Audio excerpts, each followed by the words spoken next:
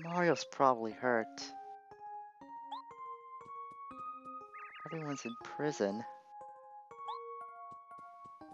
The Mushroom Kingdom will be destroyed if things continue the way they're going. Something must be done. If only somebody could help me.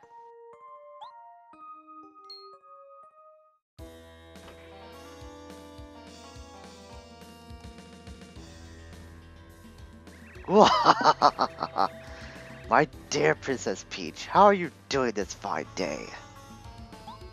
It's no use waiting for Mario this time, my dear. We're so high above the sky right now, even Mario doesn't have a chance of reaching us up here. You know, Princess, as long as I have this Star Rod, no one in the Mushroom Kingdom can touch me. You know the power that grants everyone's wishes. It's mine. Isn't that just wonderful? Imagine what it's like down in your kingdom. Your subjects must be so upset because their wishes aren't being granted. Oh, how delightful! They deserve it for the way they've treated us Koopas over the years. If you want anything, all you need to do is ask me, Princess. I can grant wishes. Of course, I'll only grant requests that I like. Anyway, think about it. You take care, Princess Peach. Enjoy your stay here. You watch yourself, Princess. You better not cause trouble.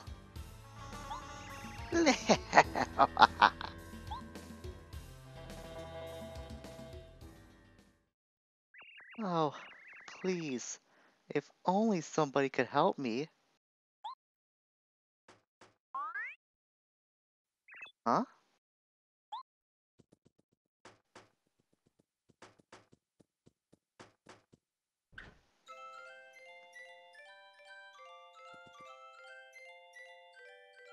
Hello, Princess Peach. Pleased to meet you.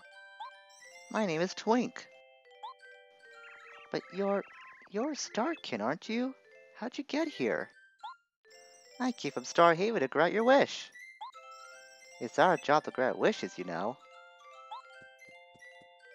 Oh, you came because I wish that somebody could help me? Yes, of course.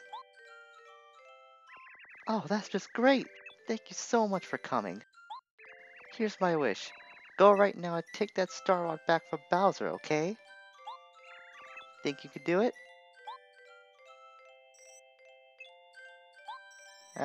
Sorry. That's a little much for a novice star like me. Maybe one of those honorable star spirits from Star Haven can grant a wish like that. I'm so sorry. Please ask for something easy, something a small star can do. Then, can you take me away from here? Everyone in my castle has been captured and I have to save them all as soon as possible. Oh, I'm sorry. I can't grant that wish either, I'm afraid. Actually, I just got called up to the sky a day ago, so I can't do big wishes yet. If I were a more splendid star, maybe I could actually help. It's alright. Don't be sad, Twig. Mario will definitely do something to save us all. He's probably coming right now. Oh, Twig! Do you think you could find Mario? I want you to give this to him. It's a lucky star, isn't it? Okay, I'll do it. Princess Peach, I'll fly to the Mushroom Kingdom just as quick as I can. Oh, wait, Twig. Wait 1 second. Can you also... Please tell Mario that I'm fine and he shouldn't worry, okay? Can you tell him that? Of course! I'll tell him your exact words, Princess Peach, definitely. Now, don't despair, I'll be back soon, so stay safe until I return, okay?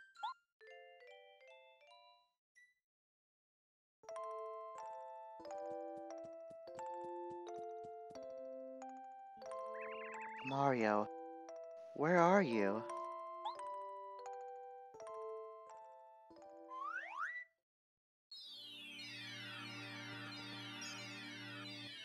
Well, at least we know Princess Peach is fine. And we're on our way down from Shooting Star Summit, but before I do that, I actually changed my mind a little bit. I'm gonna go back to Merlot and actually get the Chill Out badge, just for the sake of showing it off. Besides, we're gonna come across a lot more star pieces in the future, so it's not like that we'll be low on that amount anytime soon. So hey, Merlot, I've actually changed my mind about that Chill Out badge I want. Exchange for three star pieces. The number of BP we need is 2. I think we get the exact amount. If not, then we can just equip that for later. Yeah, that's what I thought. Only 2 badge points. I'll take the hammer throw over that any day. But I will show that off in the future, at least when we get more BP. Which, if I did say, I will attribute that as our next level up. So I'm gonna hold myself to that promise. So we'll just keep heading our way back out of Shooting Star Summit. And en route back to the Mushroom Kingdom. Or actually not the Mushroom Kingdom, the Toad Town. Oh, right before we got bonked on the head like that. Oh, sorry. I'm in a huge hurry. Oh, you're Mario, aren't you? Thank the stars I found you. How do you do? I'm Twig. Princess Peach asked me to bring something to you.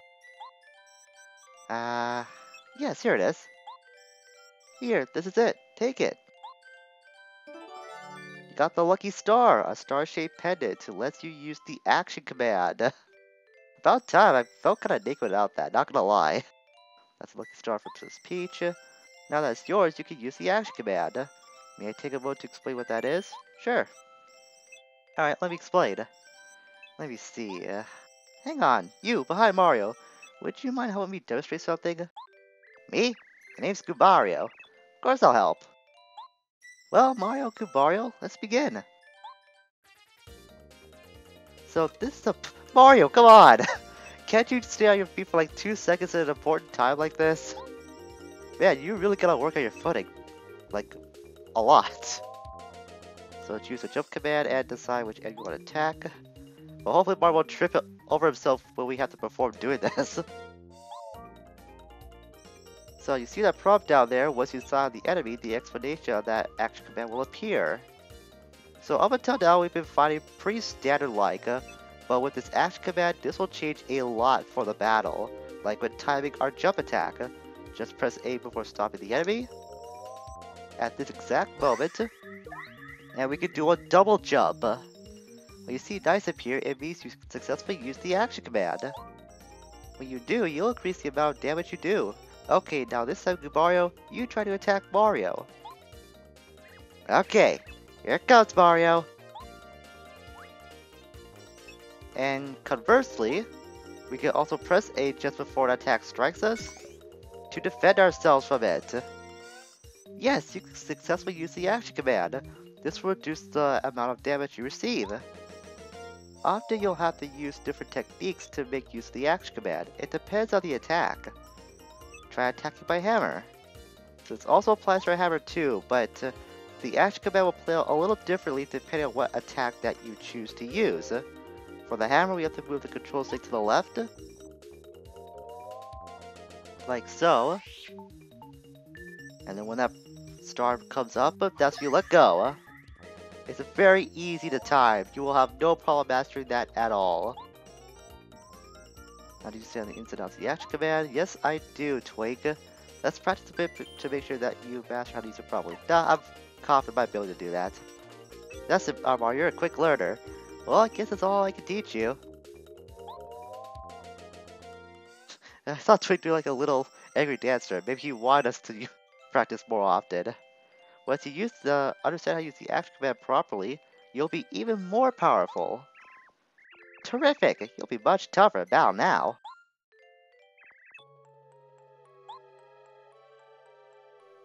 Oh, that's a magic Koopa. What? It can't be. Were you following me? What a foolish star kid. I knew that if I followed you, I'd find Mario. If I defeat Mario right now, I'll be famous. I'll tell Kami Koopa, She'll shower me with praise. She'll give me a raise. Hey, don't rhyme, buddy. That's my thing, not yours. I do that by accident sometimes. That's my shtick.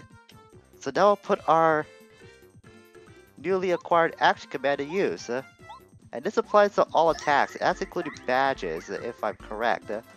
If I'm not correct on that, then that means that badges might be able to be useful without needing to use for action commands. It's just regular attacks that will need the actions to be used on. So when Dice appears, you can defend ourselves from an attack as well, but not all attacks are going to be deflected just because you managed to defend yourself. This all depends on like the stats of the enemies too. That's where the attack and defense comes in. If your defense is, I think, lower than the enemy's attack, then you will take damage even if you manage to defend yourselves from an attack. And I probably should have tattled that guy too. It's kind of bad. I might just do that later on when I have to edit this. I know that you'll be able to defeat Bowser. Is there a way? Yeah, you can press Z to go back to the previous text box to look at what the previous line was said. Just press A to go back. I'm gonna return to Princess Peach's side. I'm not strong enough to really help her, but at least I can tell her you're okay. Well, Mario, see you later.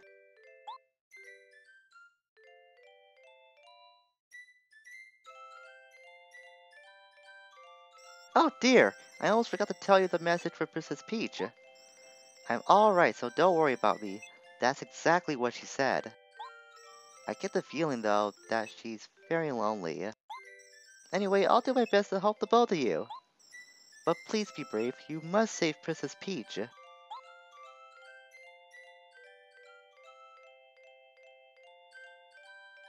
There he goes, back to Bowser's castle. What a brave little guy. Okay, Mario, let's get down to business. You said it good, Mario. I really like Twink. He's really cute and also very helpful too. So if there's anyone that's gonna be sticking by Princess Peach throughout this entire quest, I'm glad it's gonna be him. But even though he is a novice star spirit still, better than nothing. Also, he's just really adorable. I love his character sprite so much. Anytime he's just really happy and shows like some sort of positivity, just it's too much sometimes, man. It's too much. I can't deny it. I really like Twink a lot.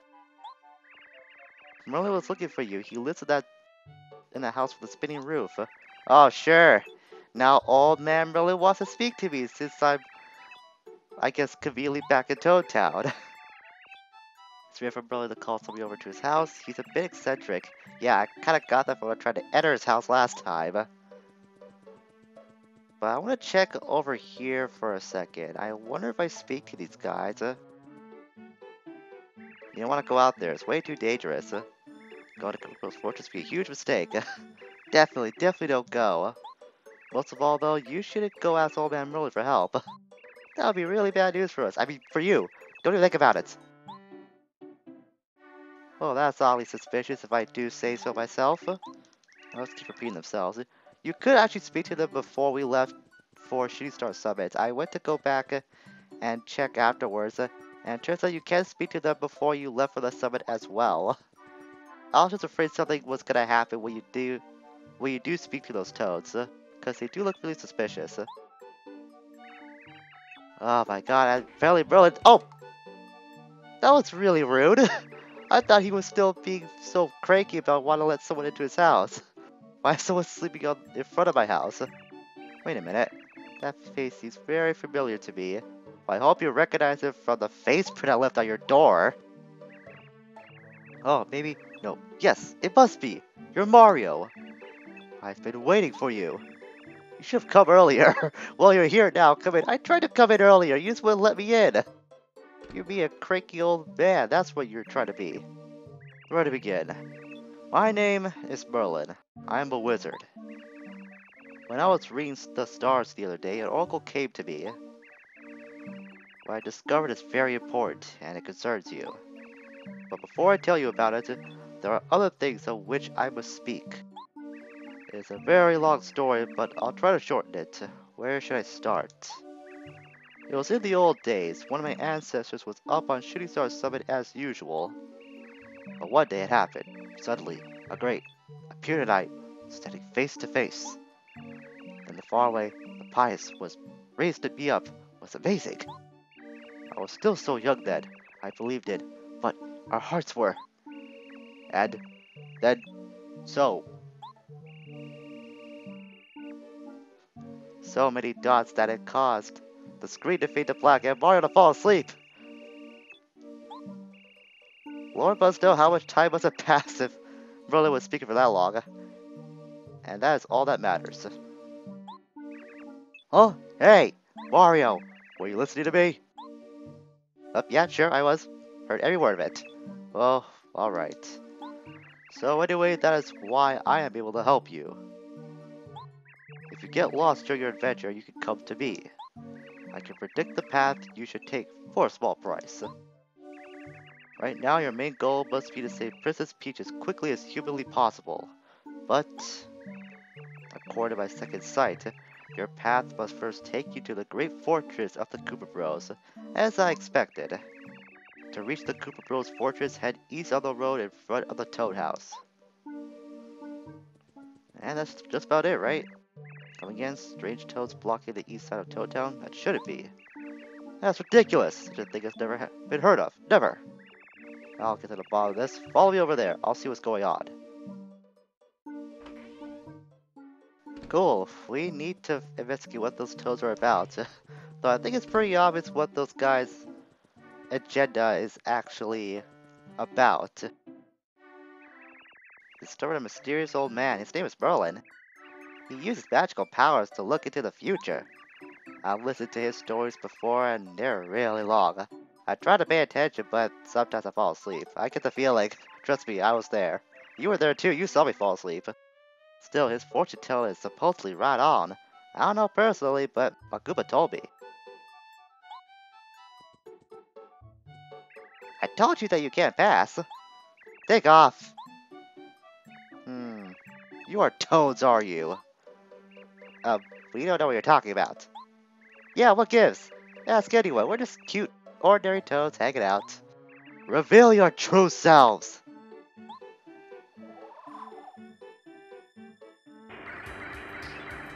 And sure enough, they were just toads in disguise. Just as I thought. You're the Koopa Bros. How'd you guess it was us? We're perfectly disguised. Shucks. Black, yellow, green. We retreat. For now. Mario, those imposters were none other than the Koopa Bros. You must pursue them to their hideouts, the Koopa Bros Fortress. Oh, Mario, there's one part of your fortune I haven't revealed. To get to the Koopa Bros Fortress, you'll need help from a blue-shelled Koopa. This is a strange protent. Protent? It's a weird word. In Koopa Village, you must find something that will clear it up. I must return home now. Your house is just right across the street and... Wow, he must move really fast for an old guy because he went back to his house like so fast. What would happen if we go back inside since we have total access to his house now? Address, to show Koopa, yada yada yada. What happens if we speak across the desk? Want me to predict the path you should take? It will cost 5 coins, just as I thought. But we know where to go anyway, so we don't need his service for now. I guess that is the way to use the fortune-telling ability if you need to find out where to go next in terms of the main story. That's what I was thinking before we went to Merlovely's house. So Merlovely would speak on where to go in other places. Regardless, this leads us into going to Chapter 1, Storming Koopa Bros Fortress. Now if we hang around for a little bit, about 10 seconds, something will happen.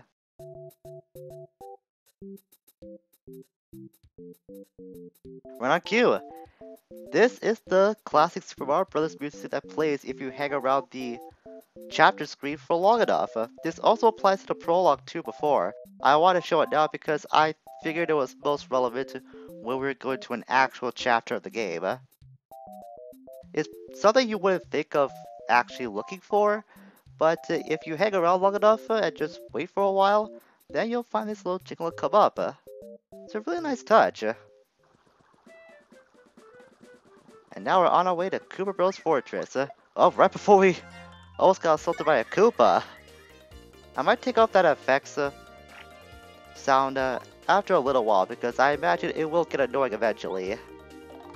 Anyways, not in the most dignified position. This is a Koopa Troopa. Everyone knows Koopa Troopas, they're Bowser's followers. HP 4, attack 1, and defense 1. Their shells are hard. If you can flip them over, the defense power will fall at 0 and it will become much easier for you to defeat them. You can flip them over with a power block or with a jump attack like we just did, as by proxy of our first strike. And when they are on their shells, then the Koopa is completely defenseless. You can attack them to give a lot of damage. Thankfully for Koopas, we can defend against them to not take any damage at all. So just keep that in mind. You need to execute a double jump essentially to immobilize the Koopa Troopa.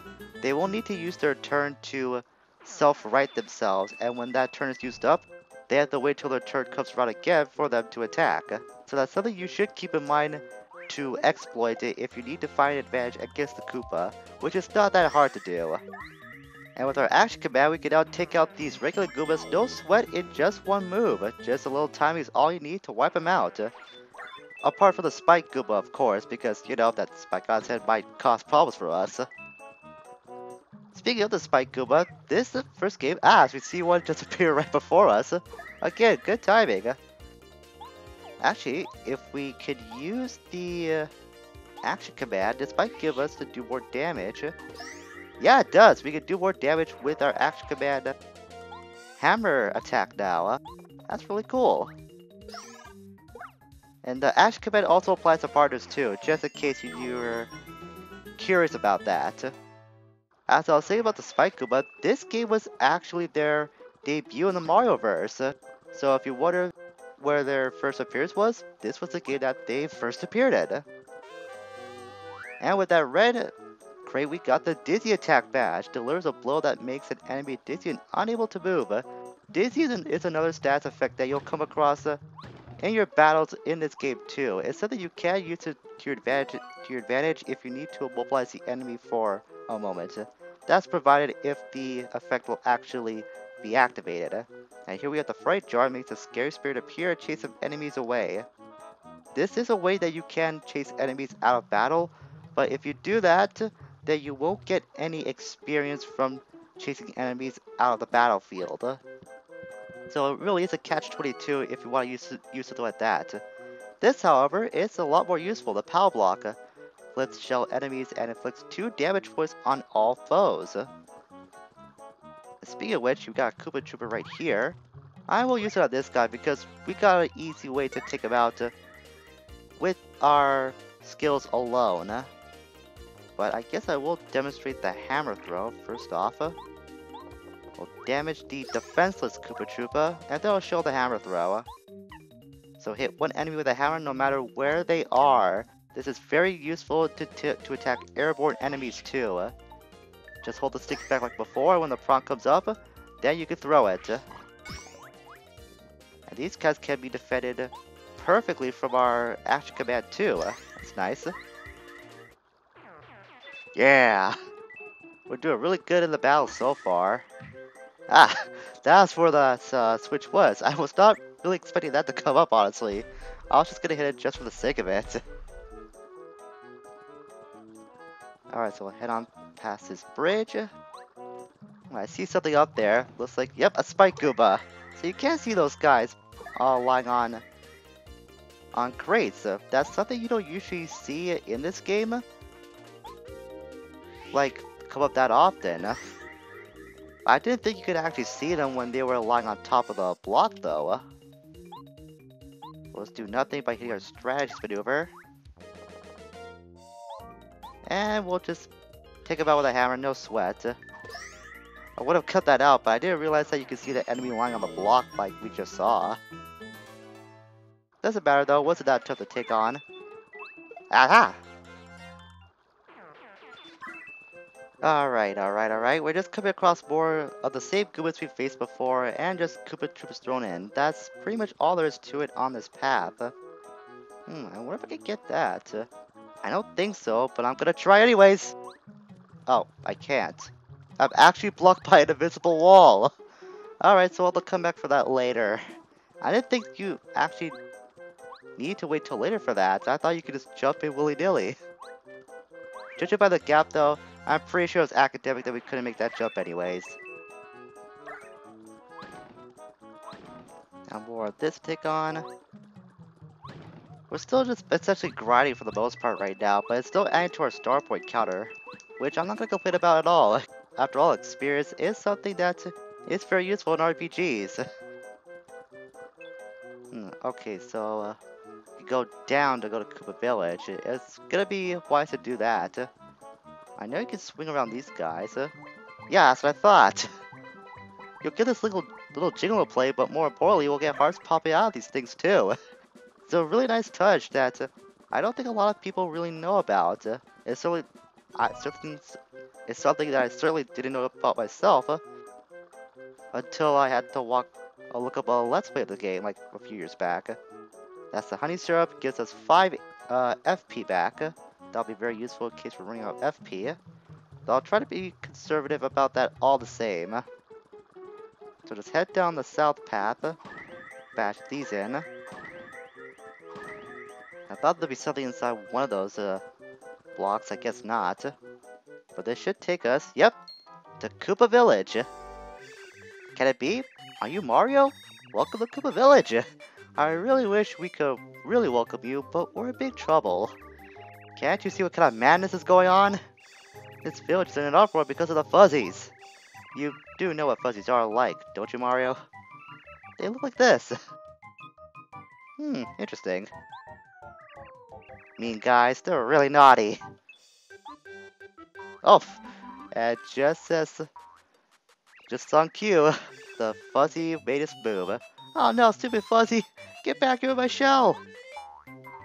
Well, it seems that Koopa Village is definitely in a bit of a pickle, but we're gonna hold that off until next time. I know we should help that guy right away, but I think Mario will be more amused by just watching the fuzzy chaos going around for a while, especially for that poor guy. Just being so nice to us too, and this is how Mario treats him.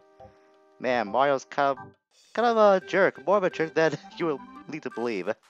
Anyways, next time we will clear up this fuzzy crisis in Koopa Village and try to find this blue shell Koopa that Merlin was talking about in said village. Until we meet again, farewell for now.